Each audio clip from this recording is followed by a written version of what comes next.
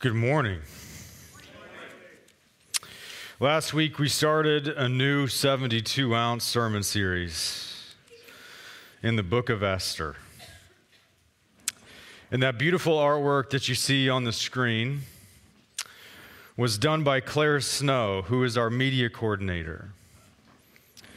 She designed and illustrated it herself. And one of the things I've learned about Claire is that she likes to put Easter eggs in her artwork. Little hidden gems. So if you look closely at the background, at all of those points where the lines converge, there's a hidden star of David. It's a fitting portrayal of this story about a hidden girl and a hidden God. Esther hides her Jewish identity, and God hides his presence, because nowhere in this book does God speak, and nowhere in this book is God even mentioned at all. So, of course, it would beg the question, is God even there? You know that question. Let's just be blunt level honest for a second. Your experience of God for the vast majority of your life is most likely one of existential absence.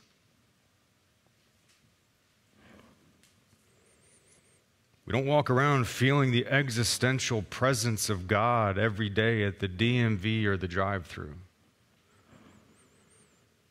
We don't have Red Sea moments every week or have Walls of Jericho moments on the regular.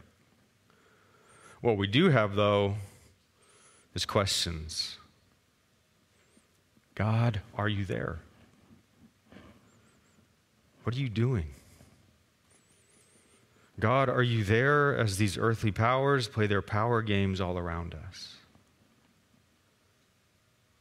Are you there in all of these circumstances that I did not ask for?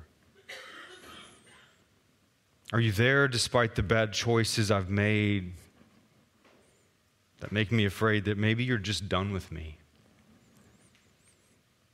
God, where are you? And so my hope for you and for your life is that this series will be like learning about that Star of David.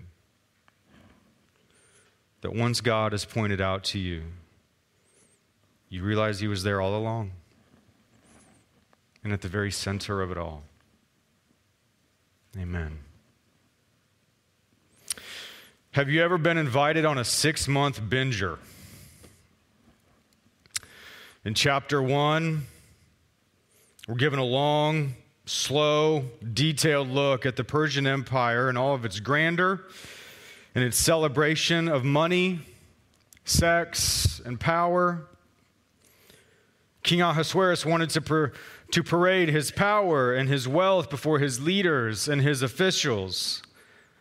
And it says that he wanted to display the riches of his glory and the splendor and pomp of his greatness. So he throws a 180-day party, a 6-month binger with parades of his army and cattle and riches and wealth and opulence while they eat and drink day after day.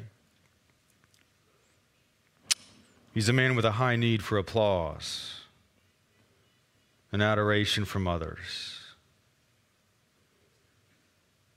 And then when that was complete, he threw another 7-day party throughout the whole empire, or throughout the whole city, where everyone great and small was invited to come to the party where they could drink from golden goblets and have a once-in-a-lifetime chance to drink the king's wine. And there's only one rule at this party. The one rule is that there are no rules. Everyone is free of compulsion. Everyone can do whatever they want, with whoever they want, without consequence. This party made Mardi Gras look like a daycare. Can you imagine the excess, the debauchery, the darkness of all of the decisions that were made and the lives that were destroyed in the process? It's no wonder the Jewish rabbis said Persia was where the devil himself danced. And then on the final night, after 6 months of partying, as you can expect, Ahasuerus is drunk. And he decides to display his most prized possession of all, his wife, his queen, Vashti. He calls for her to come and to exhibit her body and to parade her figure and her form before all of Ahasuerus' drinking buddies. Now, does any of this disturb you? Does it make you feel uncomfortable? It's supposed to. That's the point. But then surprisingly, when Ahasuerus calls for her, Vashti says no. She refuses. Sorry, bro. And the king is enraged. How dare she defy him? How dare she defy the God-man? So he deposed her. And he removed the crown from her head, and he banished her to a life of isolation and misery for daring to say no to him. And then the king treated his marriage problems like a national emergency. And then his advisors come to him and they say that he needed to replace Vashti and find a new queen. How so? They said he needed to do so by holding a beauty pageant. And so the way it worked was his officials collected the most beautiful virgins from all of the provinces, from Egypt to India. It's a lot. And brought them to the capital city where they would receive beauty treatments for 1 year. And then each of them would be given one chance to perform. They'd be given one night with the king to please and satisfy him, and whoever did so the most, well, she would be queen. Scholars estimate that this could have included up to 1,000 young virgins. 3 years of one-night stands. Are you disgusted yet? That's the point. We're supposed to be. That's why we're given this long, detailed, slow-motion, car wreck view of this empire and all of its values. We're supposed to see what drives these halls of power and the system that they have built. And so up to this point, what does this system tell you about a man's value?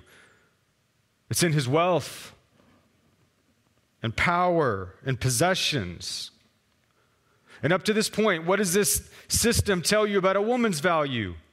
It's in her beauty and her body and her ability to please a man. Isn't it so nice things have changed? Now, this is an old problem. It's an empire of excess and debauchery and greed and lust and injustice and filth. So what's it showing us? It's showing us what the kingdoms of this world really look like.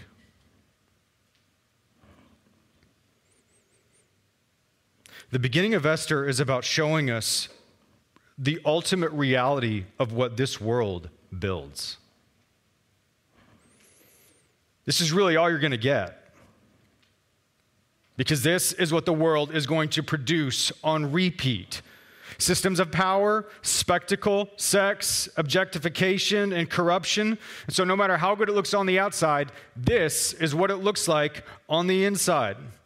Because behind all the kingdoms of this world is a snake, a dragon, a monster.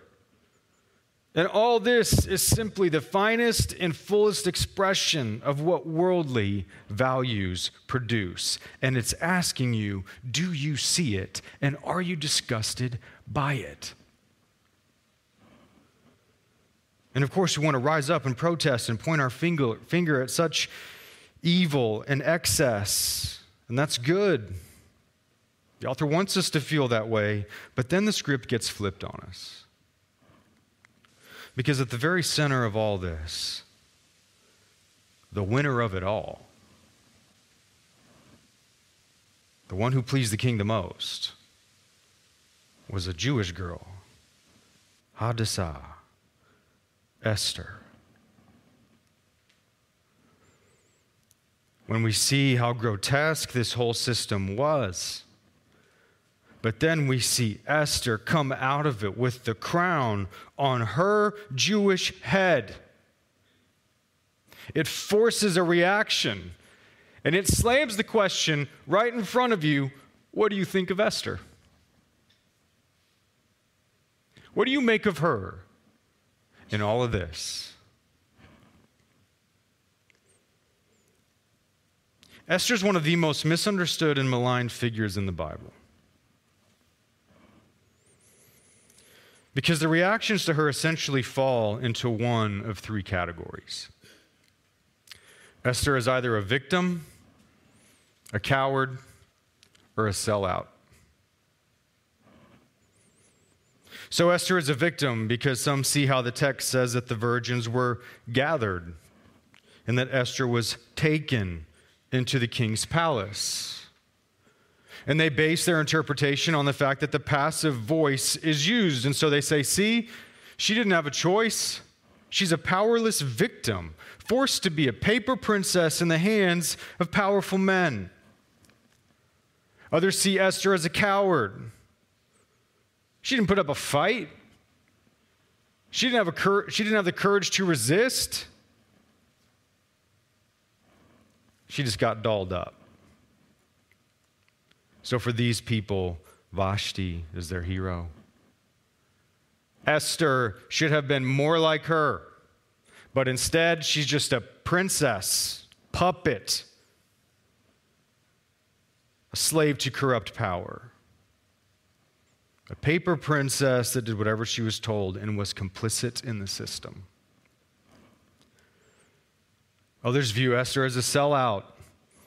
She's a Jew, but she hides her identity. She doesn't follow any dietary laws. She has a one-night stand with a man she's not married to, and then she marries a non-Jew in a pagan wedding that invoked pagan gods. 3 massive prohibitions in the Torah. So why couldn't Esther be more like Daniel and not eat the king's food? Why couldn't she be more like Shadrach, Meshach, and Abednego and stand up when everyone else bowed down? No, she's just a paper princess that gave in to worldly pleasure and wealth. She laid aside holiness and played the harlot. So what do you think of Esther? Interpretations are all over the place, aren't they? It seems we don't quite know what to do with her, and I think that is the point.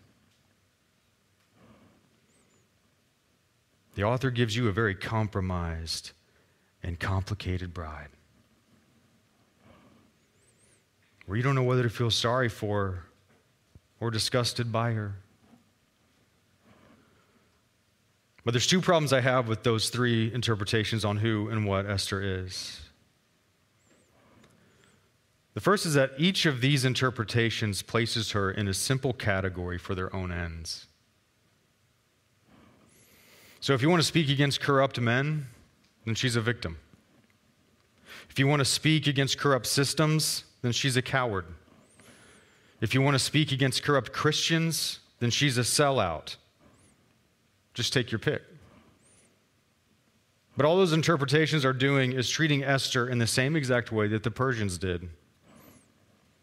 They flatten her into a 2-dimensional image and use her for their own ends. They only focus on what they want to do with her instead of what God is doing with her. And Esther is far from being so simple. But the second issue is that those interpretations completely divorce Esther from the rest of the Bible.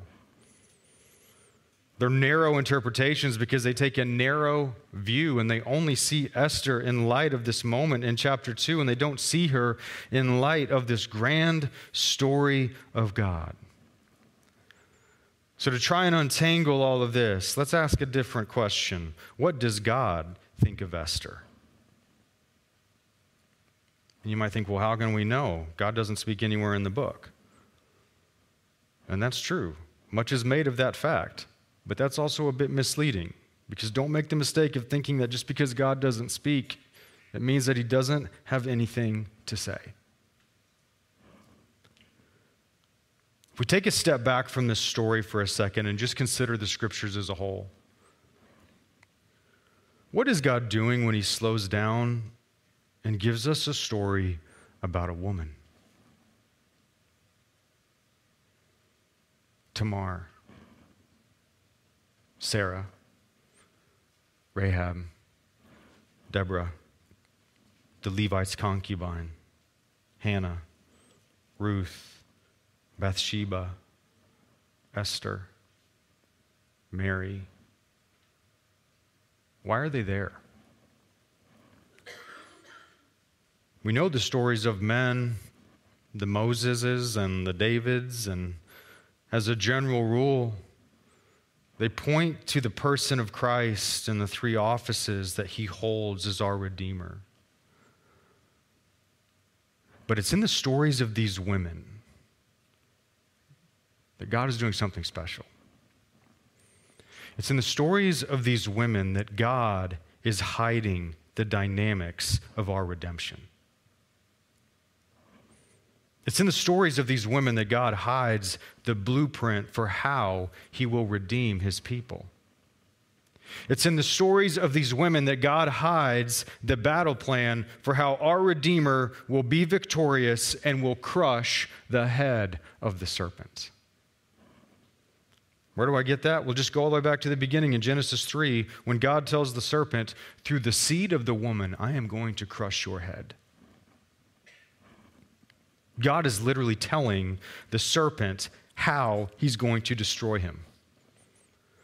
And so in each of these stories of these women, God is hiding another layer of the blueprint of how redemption will be accomplished and how the serpent will be defeated. So that whenever we finally get to Mary, both of those things come together. Our Redeemer finally comes, but he does so by literally hiding in the womb of a woman. And the powers of this world didn't see it coming.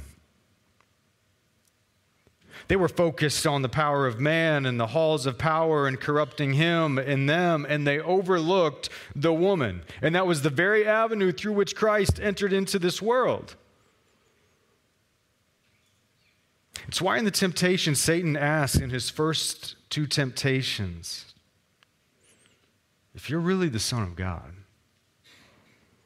He had his suspicions, but he had to make sure. And by the third temptation, he doesn't ask anymore. Now he knows. So he just puts a deal on the table. He's got a problem. God tricked the cosmic powers by hiding his battle plan in plain sight to make a mockery of the devil by using what this world despised to confound the wise. So what does this have to do with Esther? Everything. God is hiding the dynamics of our redemption in her story. But to see it, we have to take a bigger view. We have to see Esther beyond just this moment in chapter 2. And we have to see her place in the whole canon of Scripture. In the Jewish Old Testament or the Jewish Scriptures, Esther is actually placed at the very end. It's how it ends. And that's really the best place, historically speaking. But if you think about it, that's also a haunting fact. Because that means that the Old Testament starts with God speaking and filling creation with goodness. But then it ends with so much evil and God not speaking at all.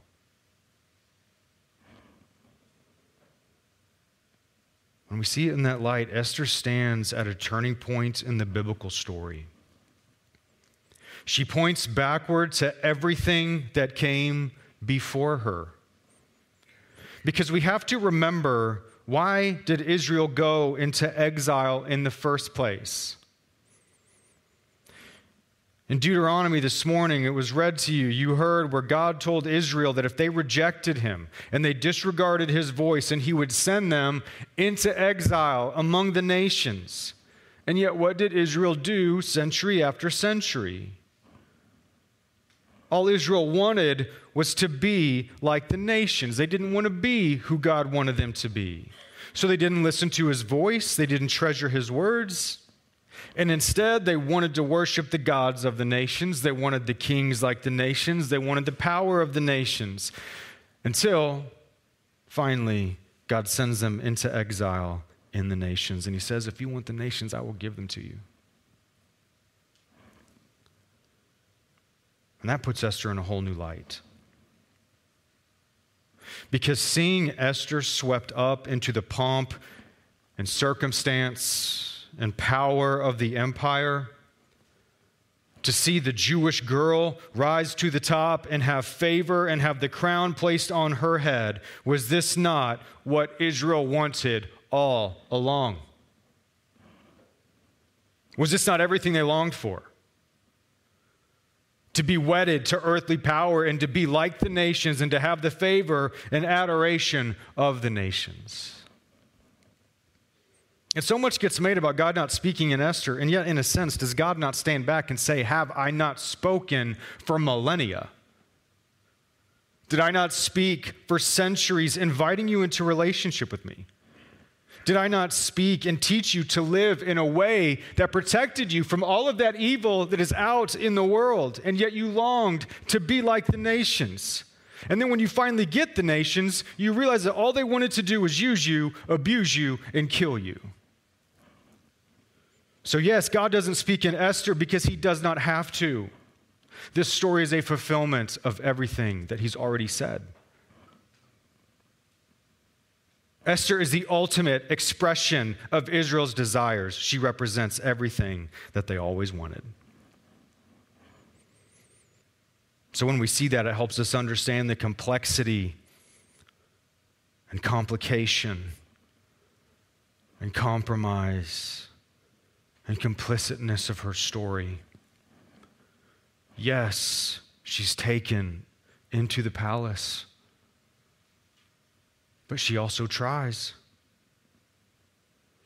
Those prison bars became so comfortable in the midst of all those beauty treatments, all that luxury lulling her to sleep like sin always does. She learns to live inside of those circumstances, because she's hardly passive when she slowly won favor.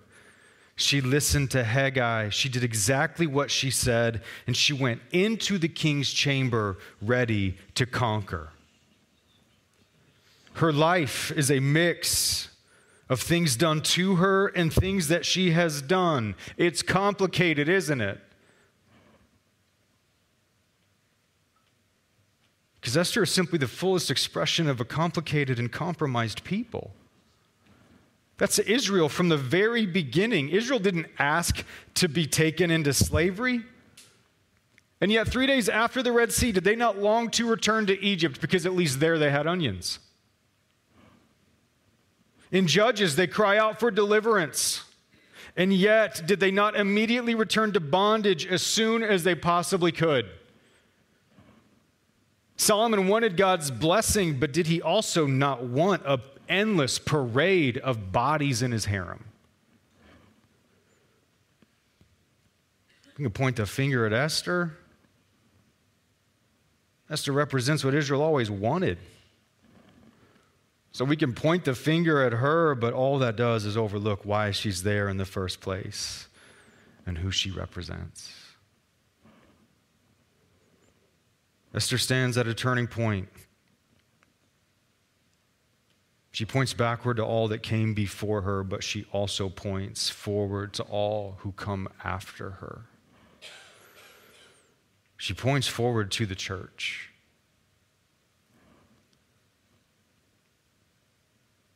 We have to notice that Esther is not an exile book.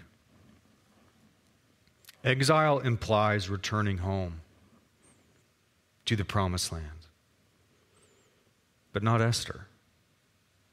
Esther is a diaspora book. There's no intention of ever returning home at all. In fact, these Jews already had their chance decades before. Why is that important? Because not long after this, there will no longer be a geographical center to this faith in Jerusalem. Jesus will come, the temple will be destroyed, and his people will no longer have a home in this world. His church will all be a diaspora people, scattered across the face of this earth among the empires and the evil of this world, where they too will be wronged by this world. And they will be pulled and influenced and compromised by the values of this world. And they'll have to learn to live in a foreign land that is not their true home. Esther's story is the story of the church. Esther's story is our story. Her complication is our complication. So the question isn't so much, what do you think of Esther? The real question is, do you realize that Esther is you? Are we any less complicated and compromised by the world's values? Do you try to fit in at work, selling your soul a little bit because it might help your career advance and get the attention of the right people? If you're looking for a spouse, do you start with looks? Do you undergo the beauty treatments of this world because you're obsessed with what you look like on the outside and how others will see you?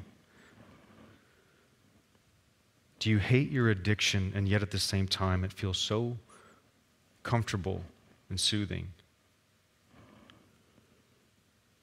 Do you search online for an endless parade of bodies to dance before you and get angry at the thought of it being taken away and not having it? Have you ignored God's voice? Are we any less compromised? And honestly, are we any less complicated? Friend, there is so much that's happened in your life. Can you really be put into a simple category?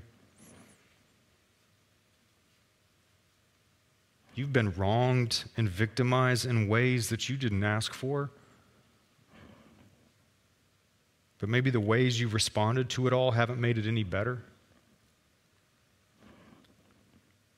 You hate the sin and the brokenness in your life, but at the same time, it makes you feel so comfortable and you can't let it go.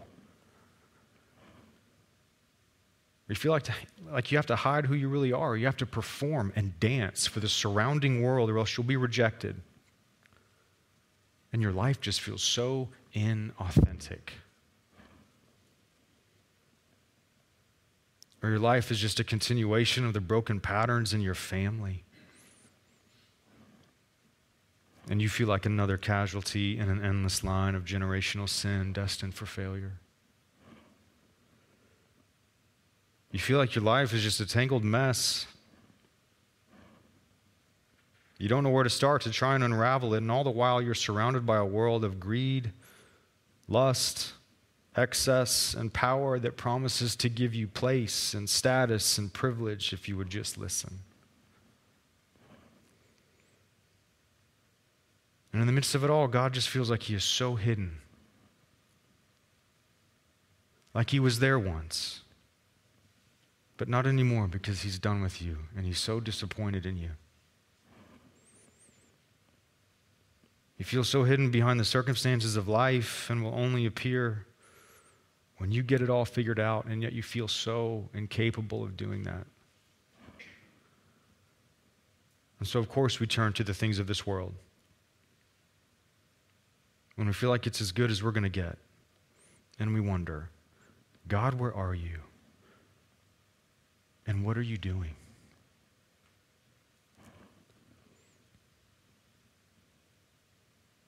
What becomes of Esther?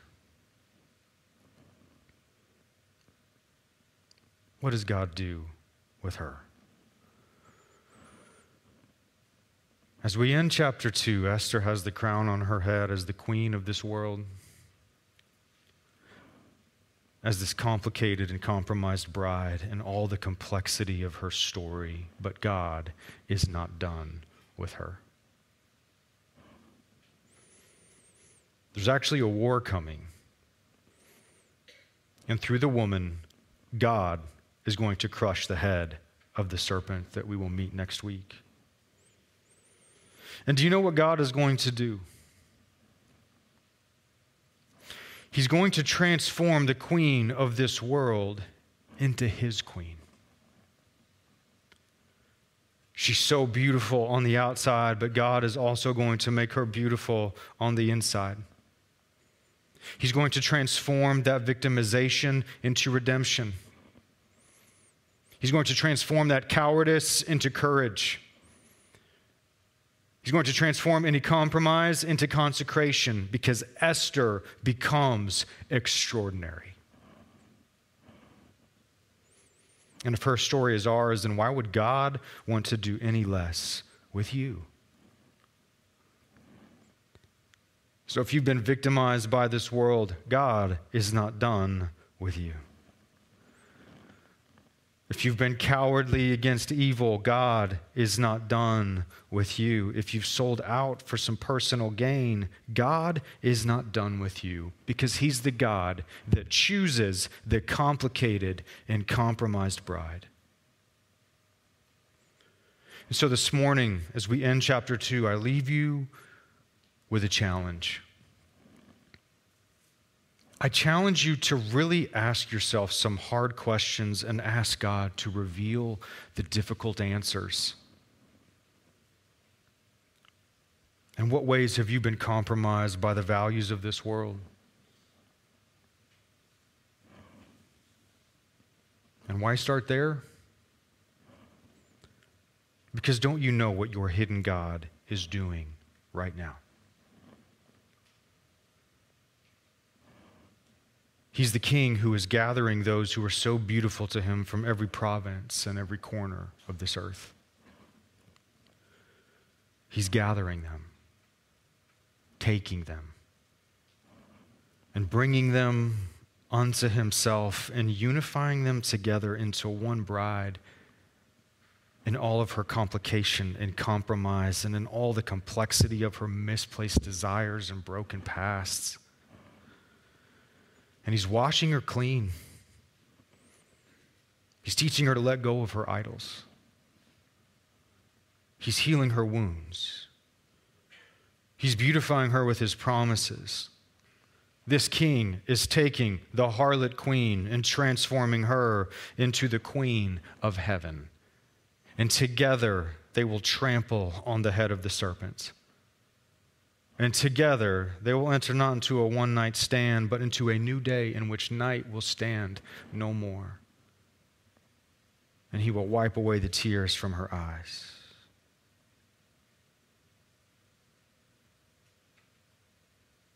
So the story boils down to a simple invitation.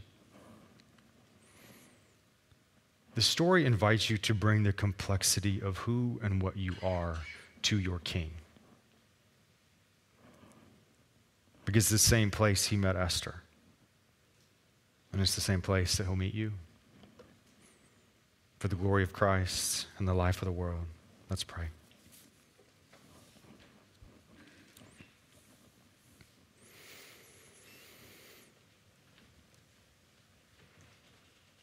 Lord Jesus, we ask that you would